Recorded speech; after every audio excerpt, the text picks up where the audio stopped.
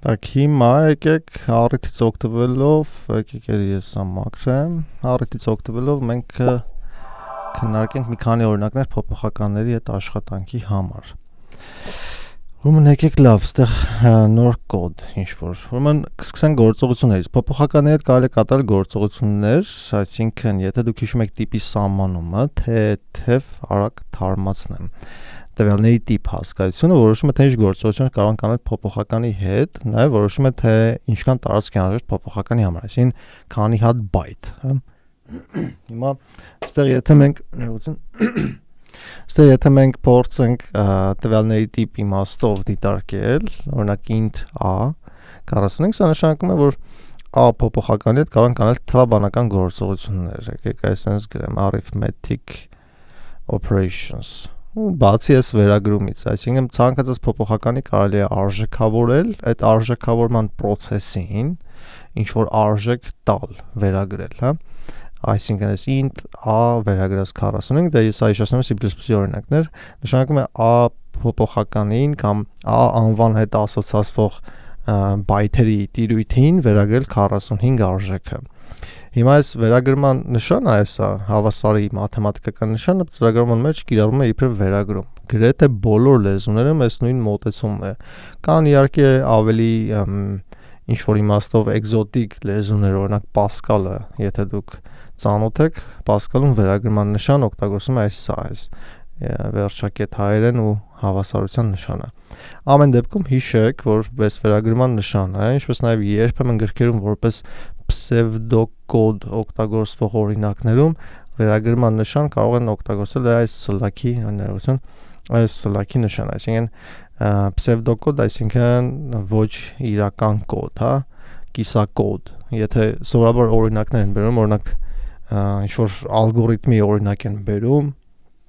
այդ օրինակը բերելիս կոդի կտորներ են ցույց տալիս, այդ կտորները պարտադիր չի սինտաքսորեն կոռեկտ լինեն ինչ-որ սպეციფიկ ընտրված լեզվի համար, այլ փոխարենը կարող են օգտագործել առիթից օգտվելով խուսափել կոնկրետ խիստ սինտակտիկ ճիշտ մոտեցումից, փոխարենը օգտագործել ինչ-որ հապավումներ, օրինակ եթե այս խոսքի մեջ ասեմ, եկեք պատկերացնենք, ունենք a փոփոխական, որին վերագրել ենք, ասենք 102 արժեքը, այսպես Այս կլինի ինչ-որ իմաստով պսևդոկոդ ու երբեմն դուք կարող եք հանդիպեք գրքեր, որտեղ սա օգտագործվի երբեմն, բայց եթե սինտաքսիսորեն կոռեկտ, այսինքն կոմպիլյացիա հստակ անցնող ծրագրավորման բարձր մակարդակի լեզվով կոդը գրեք, փորձեք անպայման խիստ հետևել սինտաքսին, մասնավորապես այս դեպքում առաջին գործողությունը, որ փոփոխականների հետ կարող են կատարել կամ կատարվում է, հենց վերագրումն է, վերագրման ասում ենք assignment վերագրում։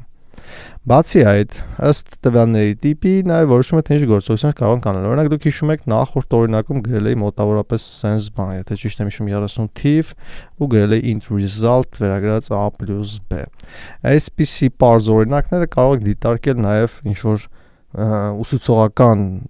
հավելվածներում, օրինակ solo learn-ում, որտեղ բերվում են օրինակները ու պարզ թեստերի միջոցով ստուգում են արդյոք դուք ամրացրեցիք նյութը թե չէ։ Հիմա պարզ օրինակներ ասելով ինչ նկատի ունենք, օրինակ պատկերացրեք խնդիր է տրված, պետք է գտնել i-ի քառակուսին կամ i-ի խորանարդը, a թվի խորանարդը կամ a թվի քառակուսին։ Ենթադրենք անհրաժեշտ է տպել դրա արժեքը, այսինքն std-cout օգտագործելով այստեղ ես հարցականներ եմ դնում, այս handle-ը ուղղակի գրում եմ, որ նոր տողի անցում կատարվի, այս հարցականների տեղը պետք է դրվի, ենթադրենք i-ի քառակուսու արժեքը կամ i-ի խորանարդի արժեքը։ Ու դուք պետք է լրացնեք, թե ինչ պետք է գրվի այս հարցականների տեղը, որովհետեւ այդ խորանարդ լինի։ Այսինքն a անգամ a կլինի i-ի քառակուսի անգամ մի հատ էլ a-ի խորանարդ։ Սա նշանակում է, որ փոփոխականի հետ մենք կարող ենք անել թվաբանական գործողություններ ու նաև այդ գործողությունները կարող ենք շղթայական անել, հա։ Այս օրինակով դուք տեսել եք, որ բացի թվաբանականից այդտեղ կոմբինացրել ենք նաև ասենք վերագրման գործողությունը ևս։ Վերագրում եմ կատարել a + b-ի արդյունքը վերագրել եմ result փոփոխականին։ Այսպիսի բարդ արտահայտություններ գրելու միջոցով, օրինակ բարդ արտահայտություն պատկերացրեք այսպես։ Ենթադրենք ես սենց սիրում փակագծերով առանձնացնում եմ բաժանած 2 հանած 14 անգամ b գումարած 20 անգամ a օրինակ այսպես պրաբելները սիրուն դնեմ առանձնացնելու համար տեսեք այսպիսի բարդ արտահայտություն գրելը հենց բարձր մակարդակի ծրագրավորման լեզվի գեղեցկություն կամ հզորություններից մեկն է այսինքն մենք կարող ենք մի ինստրուկցիայի մի այսպես կոչված statement-ի կամ expression-ի մեջ մի արտահայտության մեջ նշենք բազմաթիվ ենթագործողություններ որոնք կոմպիլյատորը մեր փոխարեն կմարսի այսինքն parse կանի եւ կվերածի աշխատող կոդի իբրև մեքենայական կոդ կամ ինչ-որ միջանկյալ կոդ, որը կկատարվի մեկ այլ ծրագրի կողմից։ Արդեն այդ նախորդ բանի խոսակցությունների մեջ հանդիպել եք, հա։ Ուրեմն այսպես, այս գործողությունների հետ մեկտեղ նաև շատ օգտակար է ցույց տալ բացի թվաբանական գործողությունից, նաև օգտակար է ցույց տալ հարաբերությունները, relational operation-ները, relational հարաբերական կամ հարաբերվող, չգիտեմ ավելի ճիշտ համեմատության, հա, ինչ-որ իմաստով։ Այսինքն մենք կարող ենք ստուգել արդյոք ան մեծ է b կամ ստուգել արդյոք b-ն օրինակ հավասար է ուղիղ a-ին, հա, կամ ասենք b-ն, չգիտեմ, b-ն մեծ է a + 1-ից։ Այսպիսի արտահայտությունների շարք հանգիստ կարող եք գրել, օգտագործել։ Գրեթե բոլոր ծրագրավորման լեզուներում այս արտահայտությունների տեսքը համարյա նույնն է լինելու։ Այսինքն, եթե օրինակ մենք կիրառենք Python, JavaScript, Java եւ այլն, այս արտահայտությունը այս տեսքով էլ մնալու է, կամ այս արտահայտությունը։ Ճիշտ է, սա սինտաքսիսորեն կոռեկտ չի, այսինքն compile չի անցնի այս հատվածը, ես հիմա սա կփոխեմ, բայց այդտեղ պետք է կարևորել հետեւյալը, եթե ես ունեմ a փոփոխական եւ ունեմ b փոփոխական, որոնք երկուսն էլ թվեր են, ու համեմատության գործողություն եմ կիրառում այս փոփոխականների վրա։ Այսինքն ուզում եմ տեսնեմ a-ի մեջ գտնվող արժեքն է մեծ, թե b-ի մեջ գտնվող արժեքը, ապա որպես պատասխան բնականաբար պետք է ստանամ ինչ-որ IO կամ ինչ-որ ոչ, հա, ինչ-որ IO ոչին մոտ ինչ-որ բան։ Այդ IO ոչին մոտ ինչ-որ բանը ծրագրավորման լեզուներում անվանում ենք true, այսինքն ճիշտ, եկեք ստեղ ես ստիպված թույլ եմ տալու ինձ գրեմ այսպես ճիշտ, ու false կամ false, հա, սխալ։ Այսինքն ցանկացած հարաբերության արդյունք որպես այդպիսին կարող է լինել true կամ կարող է լինել false։ Եթե դուք ունեք համեմատության գործողություն, օրինակ ուզում եք ստուգել կան մեծ է b թե չէ, կամ b-ն հավասար է a թե չէ, կամ b-ն մեծ է a գումարած 1-ից, ապա այս արտահայտության արդյունքը որպես այդպիսին լինելու է կամ true, լինելու է կամ false, այսինքն կամ ճիշտ կամ սխալ։ Նույնը կարելի է կիրառել նաև ակնհայտ թվերի վրա, օրինակ 4-ը մեծ է 5-ից, սա ակնհայտ սխալ է, այսինքն արդյունքը որպես այդպեսին լինելու է false։ Հիմա այդ արժեքները պահելու համար ես սա մաքրեմ, եկեք սա էլ մաքրեմ, ցուցիչներին ներողություն, ես շատ շուտ մաքրեցի։ Ցուցիչներին հետո կվերադառնանք հավանաբար ու հələ որ սկսենք պարզ օրինակներից, այս էլ պետք չի, այս էլ պետք չի։ Okay, եկեք այստեղից շարունակենք։ Այսինքն պատկերացրեք, ես ուզում եմ համեմատեմ արդյոք ան մեծ է b, այսինքն 45-ը մեծ է 38-ից, ու ուզում եմ հասկանամ, թե դրա մեջ ինչ արժեք է գտնվում։ Այդ արդյունքը որպես ինչ արժեք է տրվում, հա։ Ինչպես նշեցի, true կամ false պետք է վերադարձնի այդ հարաբերության գործողությունը, այսինքն ան մեծ է b-ն պետք է վերադարձնի true կամ false, ու սա ծրագրավորման լեզվում ես կարող եմ պահել նաև ինչ որ result ունեի ստեղ լավ փոփոխականի անունը կրկնել չեմ կարողանում հայտարարության ժամանակ եկեք կանոնը դնեմ operation underscore result կամ relation result, հա, հարաբերության արդյունքը, եթե ճիշտ եմ ասում, էլի, այսպես, բայց դե բնականաբար սա, եթե C++-ում compile անենք, մենք կստանանք compile error, այսինքն սխալ կստանանք, որովհետև C++-ում չենք կարողանում օգտագործել չհայտարարված անվանումներ, չհայտարարված փոփոխականներ այս դեպքում։ Եթե Python-ում էսի գրենք, սա նորմալ կաշխատեր, եթե JavaScript-ում գրենք, էլի կաշխատեր, բայց թերությունով, այսինքն JavaScript-ում չի աշխատում այնպես, ինչպես մենք մտածում ենք կաշխատի Python-ում, բայց այս կոնտեքստում ձեզ պետք է հիշել այն, որ ծրագրավորման լեզուները բնականաբար տարանջատվում են իրենց տեսակով, կան որ խիստ են տիպերի հանդեպ, կան որ խիստ չեն տիպերի հանդեպ։ C++-ը բնականաբար այդ խիստ է տիպերի հանդեպներից է, հետևաբար այստեղ այս relation result-ը ես պետք է ստիպված հայտարարեմ, թե ինչ տիպի փոփոխականի մեջ ուզում եմ պահել այս գործողության արդյունքը։ Ու այդ ինչ տիպի փոփոխականի մեջ ուզում եմ պահել գործողության արդյունքը, տեսեք տիպը նշել եմ bool։ Bool-ը դա boolean։ Հայերենում ասում ենք boolean։ Boolean-ի կարճ տեսակն է bool։ Տեսեք, եթե ես կարճ bool եմ գրում, գույնը համապատասխանաբար փոխվում է ըստ լեզվի։ Boolean-ը կամ bool-ը դա տվյալների տիպն է, որը զբաղեցնում է ընդամենը 1 byte եւ հնարավորություն է տալիս պահպանել երկու տարբեր արժեքներ, կամ true կամ false։ Հիմա եթե ես հայտարարել եմ այսպիսի փոփոխական bool relation result ու արժեքավորել եմ, այսինքն վերագրել եմ, սկզբն արժեքավորել եմ ան մեծ է b արտահայտության արդյունքում։ Սա կարող եք պատկերացնել, որ սկզբում կատարվում է այսա, հետո այդ կատարվածի արդյունքը վերագրվում է սրան։ Այսինքն սկզբում փորձում է ստուգել արդյոք ան մեծ է b, եթե այո, դա ծրագրավորման լեզվով վերածվում է true արժեքի։ Այս true արժեքը համարյա նույն իմաստն ունի ինչ-որ օրինակ ակնհայտ գրված ինչ-որ թիվ, օրինակ 44, այս ակնհայտ գրված թվերին ասում ենք լիտերալներ, կամ ոչ թե ակնհայտ գրված թվերին հենց, այլ ակնհայտ տրված արժեքներին։ Օրինակ, եթե ես ունեմ true, ապա սա ակնհայտ տրված արժեք է եւ սրան ասում ենք boolean լիտերալ տարբերելու համար։ Հիմա a եւ b համեմատության արդյունքը եթե ճիշտ է, այսինքն a-ն մեծ է b-ից, ապա արդյունքը լինելու է true ու այս relation result-ը համապատասխանաբար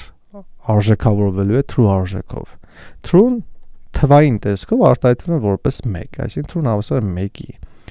Իսկ false-ը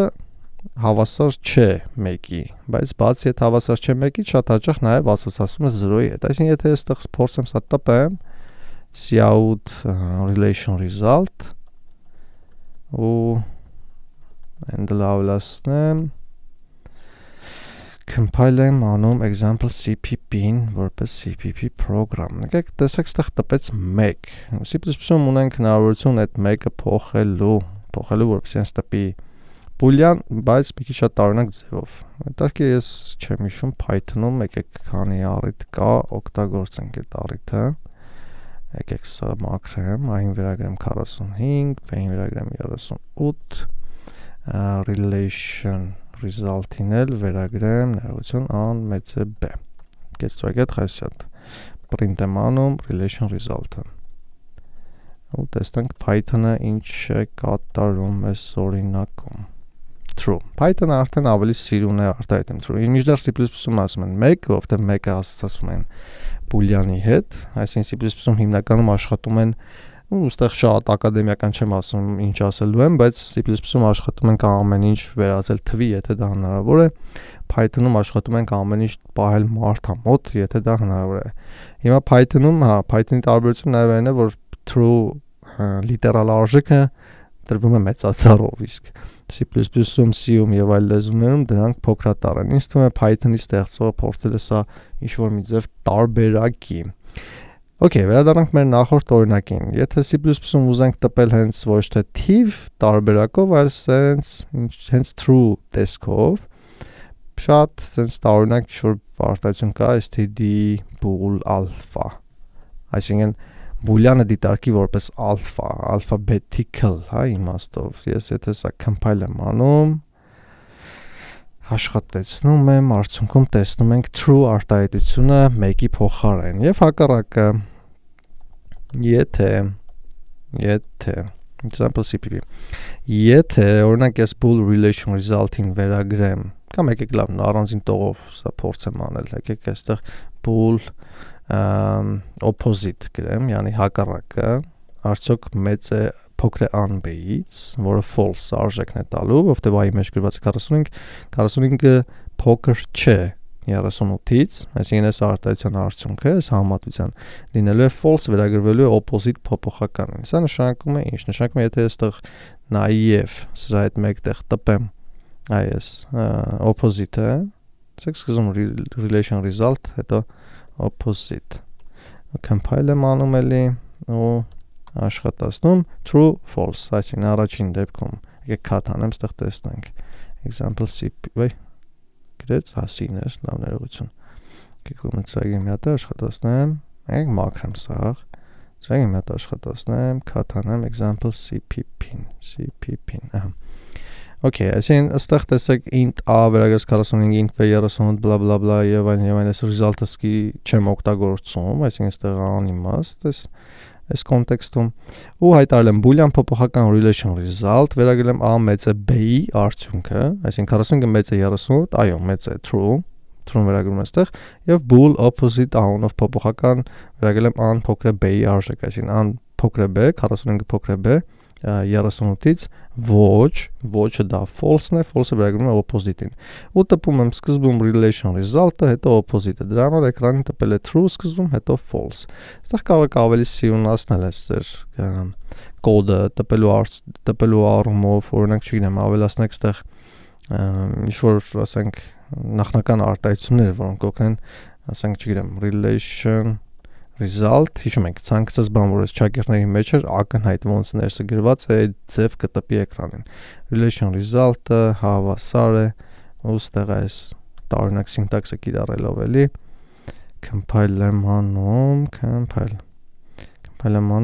CPP program աշխատացում, արդեն ավելի սիրուն relation result հավասար է true։ Հիմա sense բաներ կարող եք կիրառել ձեր ծրագրերում փորձերի ժամանակ, օրինակ չգիտեմ, եթե ինչ-որ բան եք ուզում մուտքագրեք օգտագործողից, իդեպ մուտքագրումը օրինակ C++-ում կատարվում է std.cin օբյեկտը օգտագործելով եւ այս օպերատորը կիրառելով, այս գործողություն կիրառելով, օրինակ եթե ես ուզում մուտքագրեմ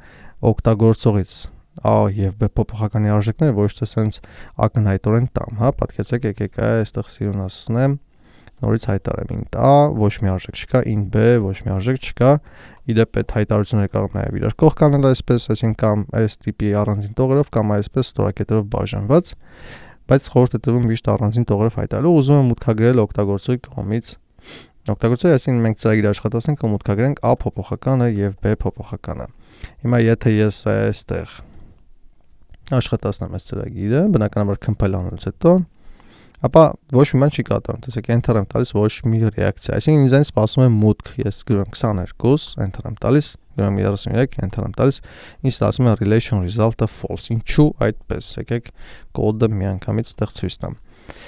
Ես մուտքագրել եմ 22 enter եմ տվել, այդ նշանակում է std.cin մուտքագրել a-ի արժեքը, այսինքն a-ի մեջ 22-ը տեղադրել է a-ի մեջ, իսկ 33 տեղադրել է b-ի մեջ։ Սա նշանակում է ես մուտքագրում եմ երկու փոփոխականների արժեքները, հենց որ ծրագրի աշխատանքի ընթացքում, այսինքն այստեղ մանր դուք սկսում եք զգալը ծրագրավորման այդ գեղեցկությունը կամ հզորությունը, որտեղ հնարավորություն ունեք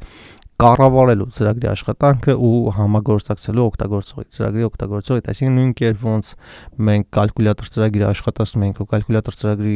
շրջանակներում մուտքագրում ենք ինչ-որ թվեր գումարում բազմապատկում, համարյա նույնը կարող ենք ստանալ այստեղ։ Ու ստանալ այստեղ նկատի ունեմ ինչ, նկատի ունեմ այն, որ օգտագործողի մուտքագրածը մենք հնարավորություն ունենք պահել ինչ-որ մեր հայտարարած փոփոխականում, անկախ նրանից մինչև այդ արժեք ուներ, թե չուներ։ Այս դեպքում ես ոչ մի արժեք չեմ տվել այս հայտարարության արած փոփոխականին։ Հիմա այս հարաբերության արդյունքը արդեն աշխատելու է իմ օգտագործողի մուտքագրած արժեքների հիման վրա։ Ուստեղ տեսեք Ուստեղ տեսեք a-ն ես մուտքագրել եմ 22, իսկ b-ն մուտքագրել եմ 33, 22-ը մեծ է 33-ից, ոչ, որը false-ն է, դրա համար relation result-ը այս աշխատանքի մեջ տվել է false։ Իսկ հակառակը, երբ ես այս opposite-ին վերագրում էի a-ն փոքր է b, այսինքն 22-ը փոքր է 33, այո, 22-ը եւ իսկապես փոքր է 33։ Հետևաբար սա ստացվել է այս դեպքում արդեն true, դրա համար այս երկրորդ true-ն տպել է։ Հիմա գոյություն են այլ մոտեցումներ մեխանիզմներ եւս։ Օրինակ, եթե դրանք ես ուզում եմ տեսնեմ a-ն փոքր է b եւ միանշանակ կամ եկեք ավելի ինչ-որ իմաստով պրակտիկ օրինակ, հա, գրենք այսպես։ Ուզում եմ ունեմ ինչ-որ հայտարարված փոփոխական անունամ, օգտագործողին հաղորդում եմ, փորձում եմ նաև ցույց տալ սիրուն կոդ գրելու ու ծրագրի ու օգտագործողի համագործակցության այդ սիրունությունը լավ կազմակերպելու, էլի, այսինքն please enter ինչ-որ number, enter some number։ Այսինքն սրանով ես տպում եմ էկրանին ինչ-որ բան, որը օգտագործողը տեսնելու է իբրև մուտք std.cin ներածություն num։ Ուստեղ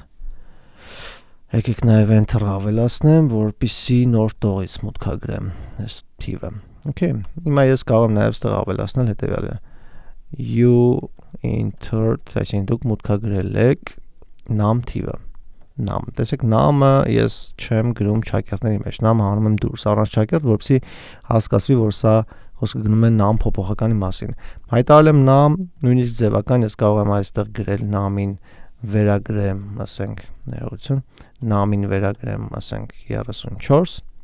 որպեսզի դուք տեսնեք, որ հետո մուտքագրելով num-ի այլ արժեք, արդյունքում տպելու է վերջին մուտքագրված արժեքը։ Հիմա ես սա compile եմ անում, աշխատացնում ու մուտքագրում 77-32-ի փոխարեն ու ինձ ասում է you entered 77, այսինքն դու մուտքագրել ես 77 անկախ նրանից, որ ես num-ին ստեղ 34 էի վերագրել։ Ահա, հիմա պատկերացնենք հետևյալը, ենթադրենք ես ուզում եմ ինչ-որ ծրագիր ենք ստեղծում, որտեղ օգտագործողի տարիքն ենք հարցնում ու եթե օգտագործողը 16 տարեկանից փոքր է կամ 30 տարեկանից մեծ է, ապա մենք ասում ենք, որ թույլատրվում է ծրագիրը օգտագործել։ Հակառակ դեպքում ձեր տարիքային, չգիտեմ, շեմը չի համընկնում այս ծրագրին օգտագործման տեսանկյունից։ Ես այս նույնը կազմակերպում եմ, օրինակ sense, name-ի անունը դնում եմ age, որովհետև age թարգմանաբար նշանակում է տարիք, ու այդ տարիքը նաև հարմար անվանում է այս փոփոխականի համար, որ ես կօգտագործեմ հետագայում։ Հիմա ասում եմ ոչ թե please enter some number, այլ կասեմ please enter your age, այսինքն օգտագործողը կհասկանա, որ պետք է մուտքագրի իր տարիքը։ Հիմա տեսեք, այստեղ ուշադրություն, որ հաճախ կոդը փոփոխելիս մեկ-մեկ մոռանում ենք, այսպես կարող թողնենք ու compile անելուց տեսեք compile error եմ ստանում, այսինքն error use of undeclared identifier num, այսինքն չհայտարարված իդենտիֆիկատոր num է օգտագործվել կամ նույնը կարող ենք դիտարկել որպես չհայտարարված փոփոխականի օգտագործում։ Հիմա չհայտարարված փոփոխականի օգտագործումը ֆիքսելու համար, եկեք հիշեմ ինչ էր անուն, հա, example cpp մոռացա։ Չհայտարարված փոփոխականի անունը ֆիքսելու համար պետք է հիշենք, որ այս num-ը հայտարարված չի, մենք անունը փոխել ենք age-ով, հետեւաբար ցանկացած որտեղ այդ անունը փոխել ենք ու զուտ օրինակի համար էի փոխել, այստեղ ինչ-որ բան չկա, էլի։ Եկեք sense։ Ահա։ Հիմա տեսեք, ենթադրենք ուզում եմ հասկանամ, թե մուտքագրված age արժեքը, այսինքն արժեքը, որը օգտագործողը մուտքագրել է ու ես պահելու եմ այս age-ում, արդյոք boolean, եկեք result, վայ հանած չէ։ Արդյոք age-ը մեծ է 18-ից եւ միաժամանակ age-ը փոքր է 30-ից։ Եթե եղավ այս արտահայտությունը true, նշանակում է մեր թույլատրված տարիքում է։ Այսինքն այս end-ը ստեղ արդեն կատարում է boolean end-ի գործը։ Եկեք այսպես գրեմ կողքը boolean end։ Boolean end-ը, եթե գիտեք աղյուսակը, հա, ճշտության, աշխատում է հետևյալ կերպ. true եւ true-ն հավասար է true, ցանկացած այլ կոմբինացիա տալու է false, true եւ false-ը հավասար է false, true, այսի գրել է արդեն false, հակառակը and true-ն հավասար է false եւ բնականաբար երկու false-ը հավասար են false եւս։ Այս and-ի համար ծրագրավորումները մեծամասամբ օգտագործում են ավելի հարմար օպերատոր, որը գրվում է 2 ամպերսանդով, այսինքն սա and-ի նշանն է, այսինքն տրամաբանական and։ Սրան ասում են logical and, այսինքն տրամաբանական եւը։ Այսինքն այսի մոտ bug էր ինչ-որ, հա, այսինքն այս նույն արտահայտությունն է, age-ը մեծ է 18 եւ age-ը փոքր է 30, որպես արդյունք վերադարձնելու է true միայն այն դեպքում, եթե եւ սա վերադարձնեն true։ Վերադարձնել ասվածը այս գործողության կատարման արդյունքն է։ Այսինքն եթե ես ասում եմ այսա կվերադարձնի true, նկատի ունեմ այս հարաբերության գործողությունը, այս մեծի նշանը, կիրառվելով age-ի արժեքի, այսինքն age-ում գտնվող արժեքի եւ 18-ի նկատմամբ, որպես արդյունք տալու է կամ true կամ false։ Այդ իմաստով ասում եմ վերադարձնելու է true կամ false։ Հիմա եթե age մեծ է 18-ը վերադարձրեց true, այսինքն age-ը եղավ այնպիսի տարիք, այնպիսի արժեք է մուտքագրված, որը 19, 20 եւ 21 եւ այսպես շարունակ մեծ է 18-ից եւ միաժամանակ age-ը փոքր է 30-ից, այսինքն համ այսինքն այստեղ եթե age-ի մեջ գրված եղավ օրինակ 25 թիվը, ապա 25-ը մեծ է 18-ից, սա կտա true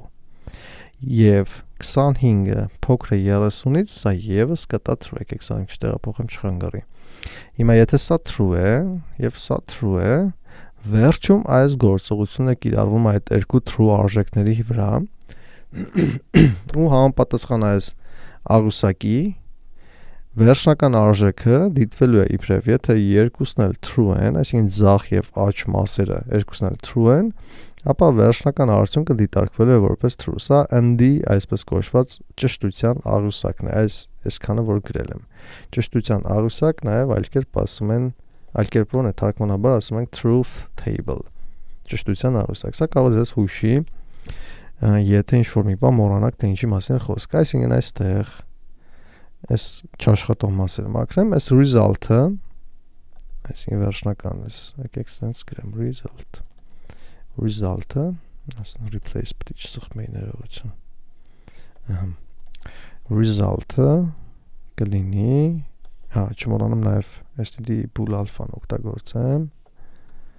կլինի, ինչ կլինի, result հենց։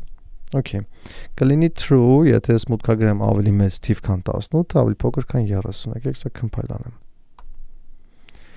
Ու աշխատացնում, տեսեք ինձ հաղորդում է, please enter your age, այսինքն մուտքագրեք տարիքը, ենթադրենք մուտքագրում եմ 17, enter, ասում է result false, ինչու false, որովհետև ցույց եմ տալիս կոդը, որովհետև 17-ը մեծ չէ 18-ից, սա տալիս է false, եւ end-ը կարիք չունի ել նայի թե աջ մասում ինչ է գրված, որովհետև ցանկացած հատվածում թե ձախ թե աջ, եթե կամ 1 false, վերջնական արդյունքը այս գործողության, այսինքն ամբողջ եւ-ի վերջնական արդյունքը լինելու է false։ Հետևաբար այս result-ը դառնում է false ու հենց այդ false-ը տպում է էկրաններին, ոնց տեսանք մենք այստեղ։ Հիմա նորից աշխատացնեմ ծրագիրը ու հավաքում եմ օրինակ 23 Enter, result true, ինչու, որովհետև 23-ը 18-ից մեծ է, այո, և 23-ը 30-ից փոքր է, այո, երկու այոներ միասին տվեցին այո, այսինքն այո և այո, ապա արդյունքը վերջնական result-ի դա true է։